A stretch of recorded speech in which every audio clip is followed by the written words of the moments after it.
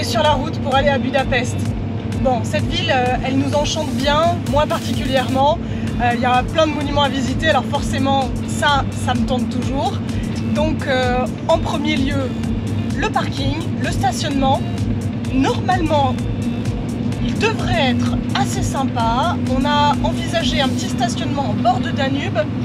Aux petits oignons, si on peut y aller, c'est vrai, ça devrait vraiment être un endroit extraordinaire.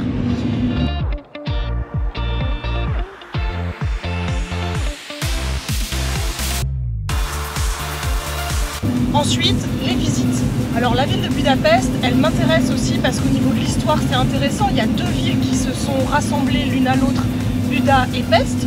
Donc je pense qu'on va organiser la visite probablement de cette façon-là. Un côté Buda, un côté Pest, avec tous les monuments qui vont avec. Cathédrale, le château, le Parlement, il paraît qu'il est le plus grand d'Europe. Donc ça doit être un bâtiment extraordinaire aussi. Peut-être le marché aussi central. Voilà, tout un tas de visites qu'on a prévues si tout se passe bien. C'est pas mon cœur. Alors oui, mon cœur, impatient aussi d'aller à Budapest, mais pas pour les mêmes raisons. Moi, ce qui m'intéresse, c'est le côté un peu gastronomie. Oh, gastronomie, c'est un grand mot, mais on nous a parlé de pâtisserie hongroise. Il paraît que ça vaut le détour. On nous a conseillé même une petite adresse. Alors si bien sûr on est à côté et qu'on a le temps, on y passera.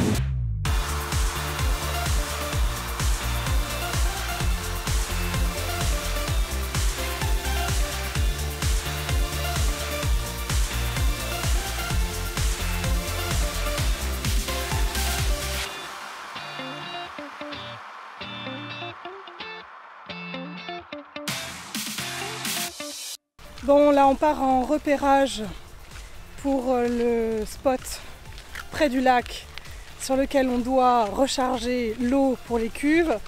Le chemin est un petit peu petit, pour deux voitures ça passe pas, il n'y en a qu'une seule qui peut passer. C'est un chemin avec des ornières quand même assez importantes. Donc voilà, on prend le petit temps de repérage à pied pour pouvoir se rendre compte. Premier arrêt complètement infructueux. En fait c'était trop loin, on n'a pas pu avoir la bonne longueur de tuyau pour pouvoir recharger. Voilà ailleurs. Ce qui fait que là on part pour le deuxième endroit.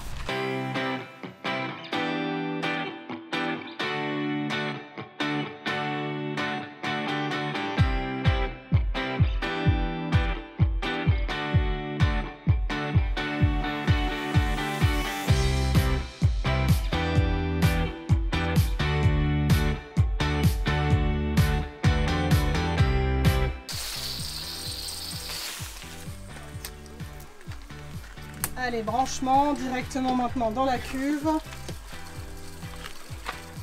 prêt à être rempli. Et on remplit. Impeccable. Et c'est parti. Ça c'est une affaire qui roule ça. Bon, on va voir maintenant combien de temps ça met à remplir.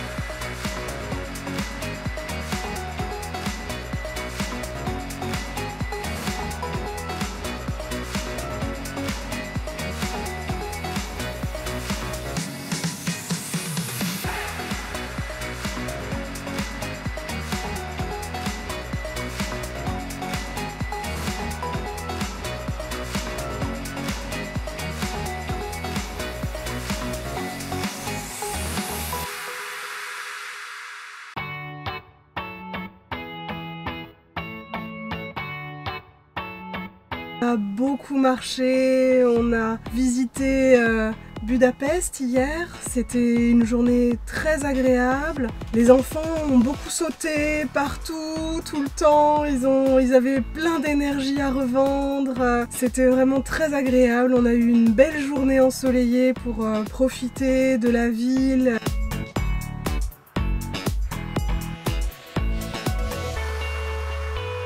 Il y a un petit coquelicot, il est là juste pour me faire plaisir.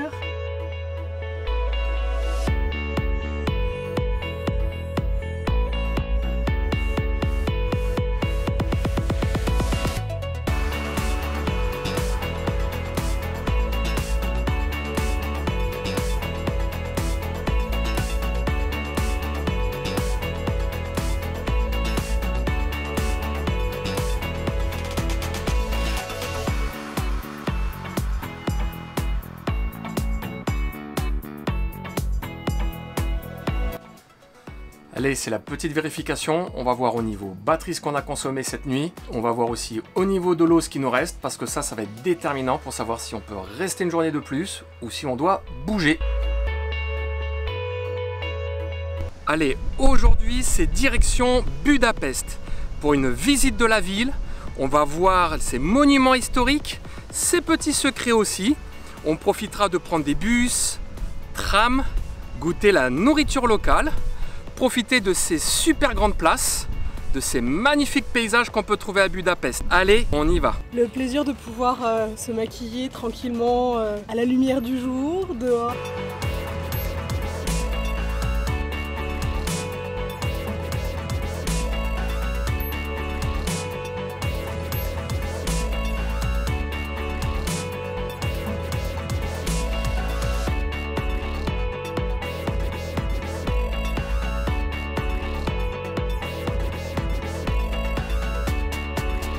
Sur des rails, il y a des trucs.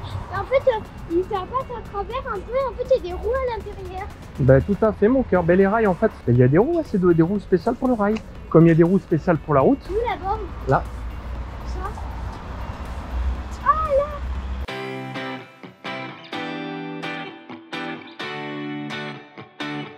L'histoire de Budapest, c'est avant tout l'histoire de 3 villes au départ, au Buda et Pest.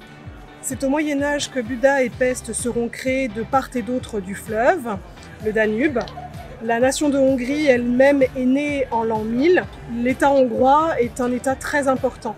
Mais lors du traité du Trianon en 1920, la Hongrie a perdu beaucoup de territoires, dont la Croatie et la Slovaquie, faisant de Budapest une capitale beaucoup trop grande par rapport au petit pays. Ce sont les jardins du château de Buda. C'est un complexe de style néo-renaissance du 19e siècle qui a été rénové avec du coup des salles d'exposition, des théâtres, bien sûr le jardin et des restaurants.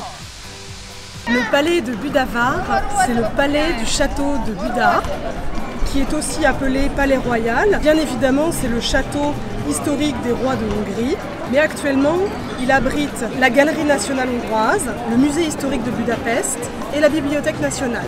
Il a été en grande partie détruit pendant la guerre en 1945 et il a malheureusement été reconstruit de façon pas tout à fait à l'identique, notamment au niveau de la coupole, dont les détails sont beaucoup plus simples avec des courbes plus modernes et épurées.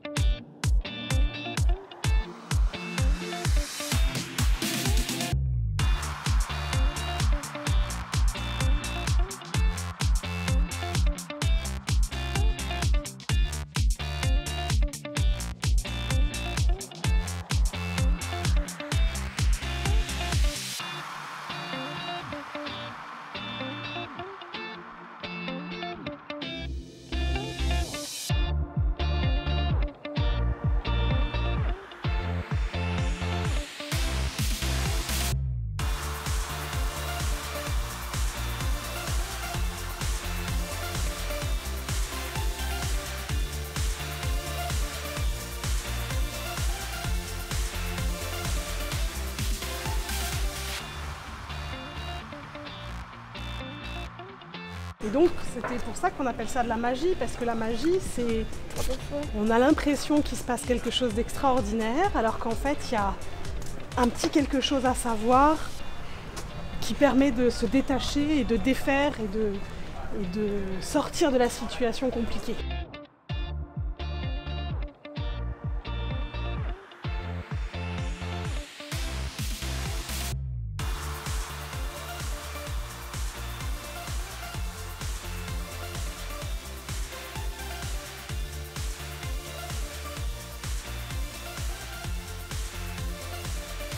C'est l'église Notre-Dame de l'Ascension de Budavar. C'est une église du XIVe siècle qui a été nommée ainsi en souvenir du roi Mathias qui s'y maria, et actuellement c'est le musée d'art ecclésiastique.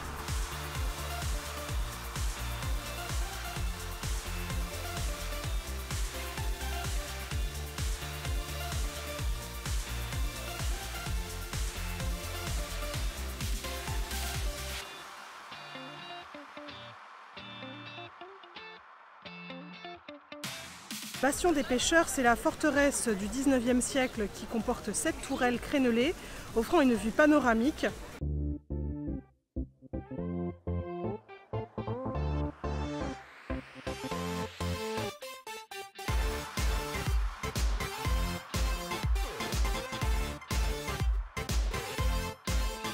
Aujourd'hui, ça s'est bien passé.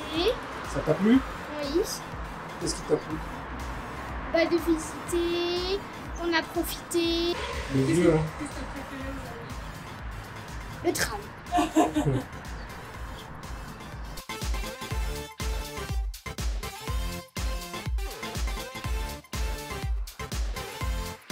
On a passé un super moment à Budapest. C'est vraiment très lourd. Là, c'est le temps de se reposer.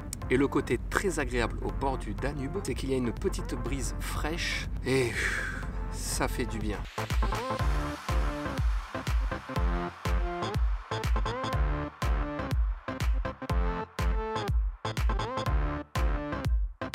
L'architecture très agréable, les rues très sympas. On retrouve comme un petit peu cette culture soviétique, hein, qui n'est pas si vieille que ça, qui a une trentaine d'années. Mais on voit aussi un pays qui tire son épingle du jeu, hein, qui essaie de sortir, donc très dynamique, passage de rue très agréable, du tram, transport en commun, et puis non, des points de vue super, quoi. Les enfants en profitent et on s'en met plein les yeux, quoi. C'est vraiment très agréable. D'ailleurs aujourd'hui on y retourne. Allez, je vais me préparer parce que c'est pas tout.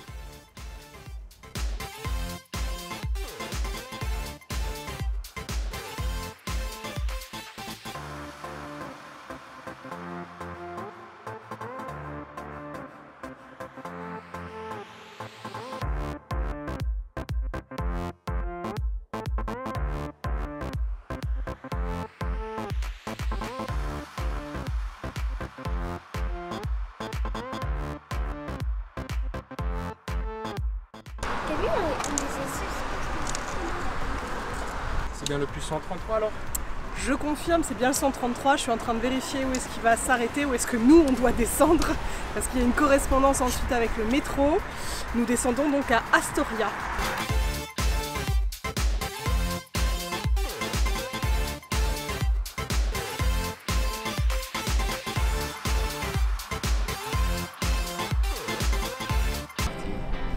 Alors le Parlement de Budapest, c'est l'un des plus grands parlements au monde par sa taille. Il est situé à Pest, donc le long du Danube, et 18 000 mètres carrés. Il comporte 700 pièces, 10 cours intérieures, 29 escaliers et 250 sculptures. C'est aussi l'un des plus hauts édifices de Budapest. Il a été inauguré en 1902 et actuellement, il est le siège de l'Assemblée nationale de Hongrie.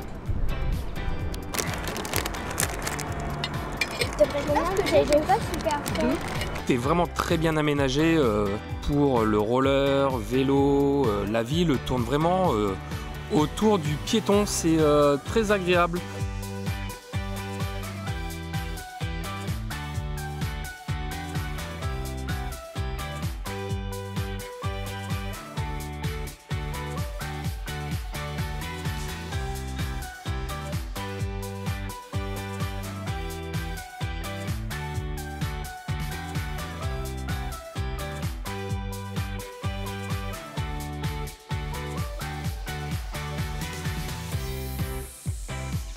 où on prend les transports.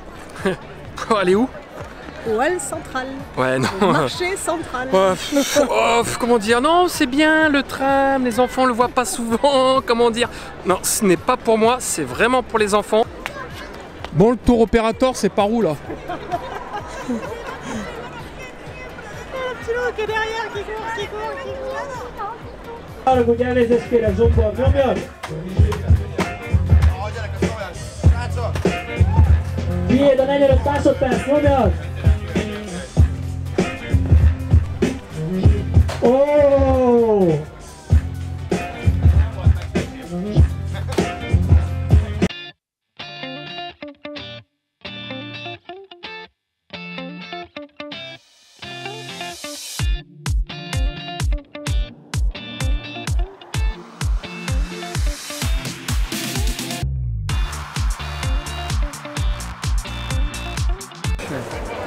Là, en fait, c'est le plus grand des 5 marchés qui ont été ouverts dans la ville à la fin du 19e siècle. Parce que ces marchés avaient été ouverts pour pouvoir contrôler la qualité des aliments, parce qu'ils s'étaient rendus compte que la population souffrait de problèmes de santé. Donc ça a amélioré la conservation de les vendre au marché. Et il a été plusieurs fois détruit, et notamment pendant la Seconde Guerre mondiale, il a gravement été endommagé. Il a même été fermé carrément en 1991 parce qu'il a été déclaré en ruine. Et ensuite il a été restauré, et en fait maintenant c'est l'un des plus emblématiques édifices de Budapest. Mais au départ, c'était pas gagné. Ça m'oppresse quand il y a tant de monde, tu sais, où tu es obligé. un ours toi aussi. Ah mais complètement. J'aime pas quand je peux pas mettre un pied devant l'autre, là c'est stressant.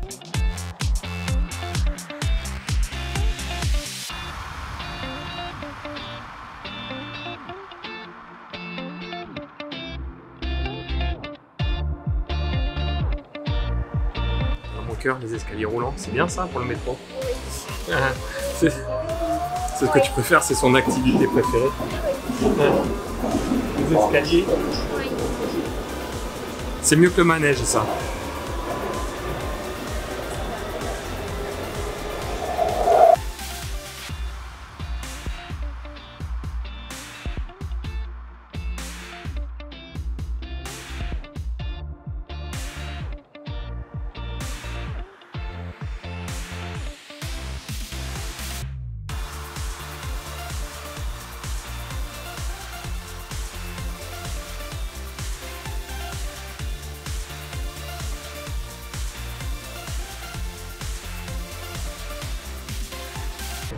Au pied du Parlement, le long du Danube, ils ont créé un mémorial avec de nombreuses chaussures métalliques qui représentent en fait tous les juifs qui ont été exterminés pendant la Shoah, et on les obligeait avant d'être fusillés d'enlever leurs chaussures. Donc ce mémorial sert à ne pas oublier ce qui s'est passé à ce moment-là, et les chaussures en sont le symbole.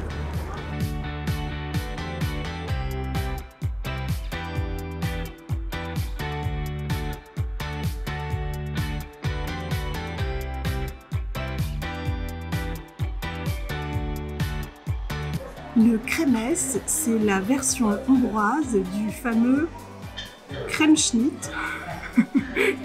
Le même, c'est crémesse, qui veut dire crémeux. Ça combine 2 couches de puff pastry. Alors qu'est-ce que c'est? Je ne sais pas.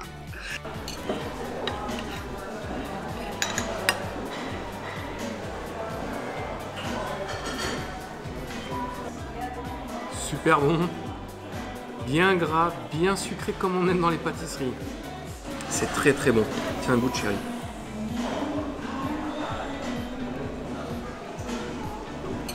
Alors, t'aimes ça, chéri? Ah, je crois que c'est oui. Alors, cette glace au chocolat, chérie.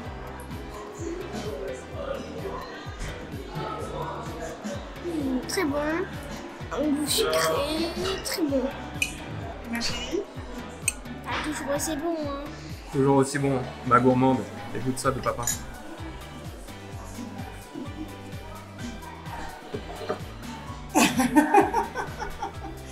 Tu as mis ton gâteau de côté, ça veut dire quoi que tu...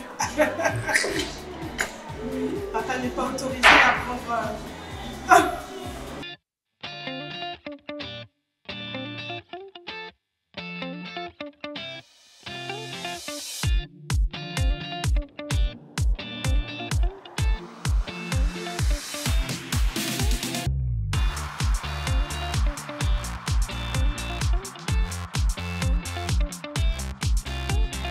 comment Budapest? C'est bien. Trop bien.